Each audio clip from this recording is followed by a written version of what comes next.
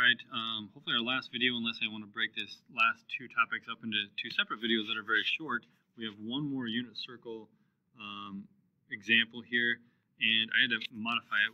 For some reason it reprinted 30 degrees, so anyhow, in your notes you can scratch that 30 degrees in this last one.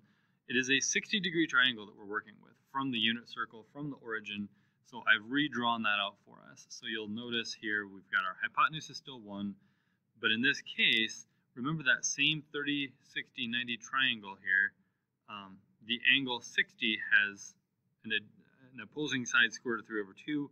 The 30-degree side angle has a side corresponding to 1/2.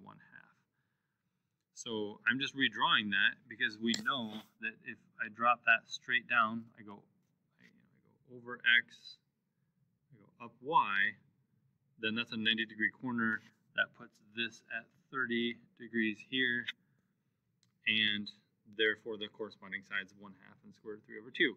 So if we come over here to the what do we know, well, I know that sine of 60 is going to be the square root of 3 over 2 over 1,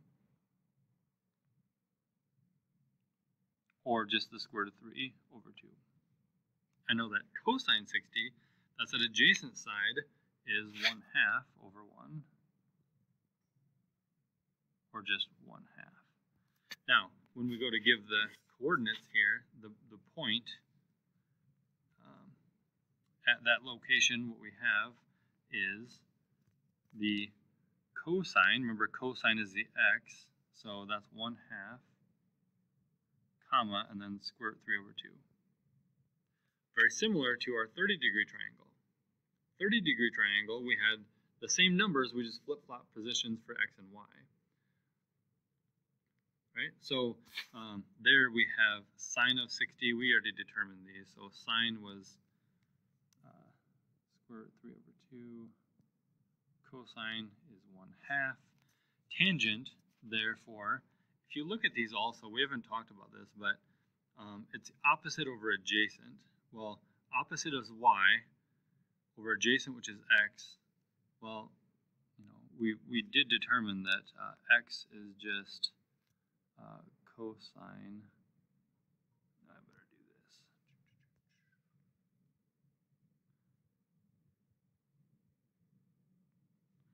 Y is just sine. Therefore, if tangent is equal to the opposite, which is y, over x, tangent is just taking the value of sine over the value of cosine. That's another way to look at this. Tangent is just sine over cosine. That's all the farther I'll get into that, but tangent is, I'm just going to really shorthand that, sine over cosine. Well, sine is square root 3 over 2 over cosine, which is 1/2. And again, remember, we can take the division of a fraction as the multiplication of its reciprocal. So over here, square root 3 over 2, instead of dividing by 1/2, we multiply by that reciprocal. The 2's reduce, and we just simply get the square root of 3. So that is your one and only answer for that.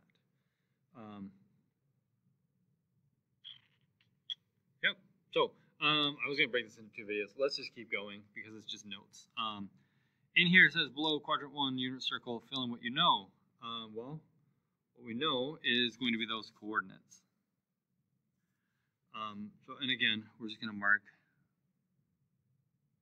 30, 45, and 60. So that's the angles that are very unique and important to us. So at the 30-degree mark, remember that trailing down, our options were square root 3 over 2 or 1/2. So our x and our y, one's the other. Well, if you look at that angle and that side length, that larger one is the square root 3 over 2, and then that leaves us with 1/2 as our other option.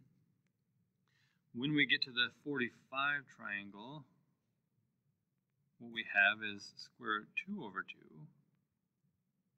Square root 2 over 2. That's the easy one. They're both the same value. Once you have that memorized, it's pretty quick. The 60-degree is practically even easier because when we drop this guy down, we know that, again, our two options are 1/2 or the square root of 3 over 2. And looking at the x side length here, that's much shorter than the y. So the shorter value is 1/2 in this case. So that's what we got. So quadrant is very important. It says you need to have this memorized. In the unit circle, radius is 1, so I'll just draw one of those in. But by doing that, you need to have all of those values memorized. Now, let's go even further and say, at 0 degrees, we have the values 1, 0. And at 90 degrees, we have 0, 1. That is officially the first quadrant if you hit all 5 of those angles. So 0, and then 30, 45, 60, and then last 90 degrees. Gosh, let's keep going and fill in a couple more of these. I'm going to change my color of this. And I'm going to say over here, that is my next one. That is going to be another 30 degrees in. So that's going to have a reference angle right here is going to be 60 degrees. So if that's my reference angle is 60 degrees, my XY coordinates are going to correspond to the same thing, except, see if I drop this all the way down, I see that reference, that's the half, and that's the square root of 3/2 reference, right? So in terms of that, I have 1/2, and I have square root 3/2. But I have to be careful. My x value, I went backwards in the xy plane. I had to go backwards to get there. So that means that I need a negative 1/2. The y is still positive. I still went above the x-axis. All right, so then, for example, I don't know, I'll change it again. Let's go to the 45-degree mark. Again, negative in the x, square root 2/2. The y is positive.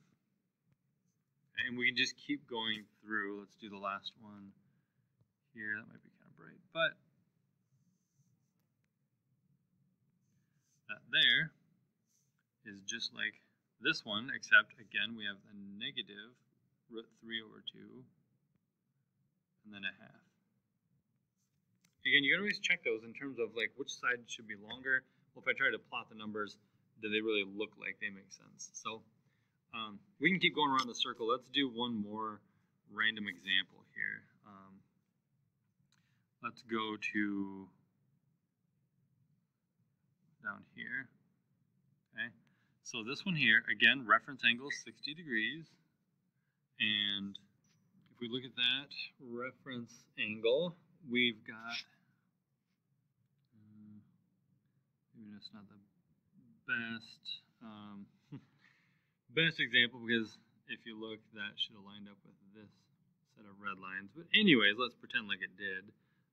That just means that this side length here should be 1/2, and then this one here is root 3/2.